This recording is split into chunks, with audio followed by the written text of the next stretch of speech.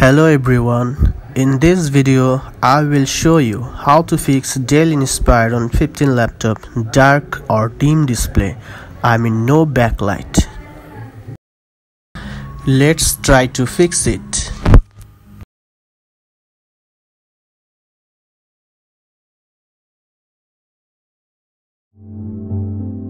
Please subscribe.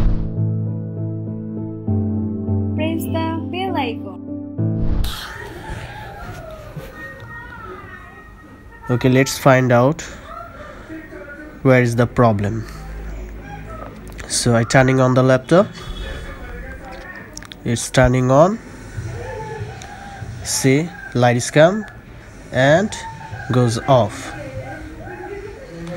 We already changed LED and LVDS cable, but it's still same problem.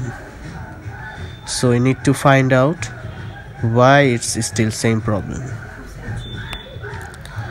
I show you again, turning on. See, light is come and it stay for a few seconds, then goes off. So at first I need to check lead switch. It also called hall switch. It's a sensor. So pin number 2, 3.3 volt S5 is present. Pin number 3, here must be 3 volt present, but here is 0. So maybe this lead switch is problem. So we change and let's see.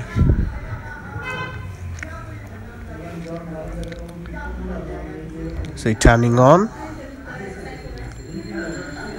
and see, problem is solved. So I will show you pin number 3, 3.3 volt is present.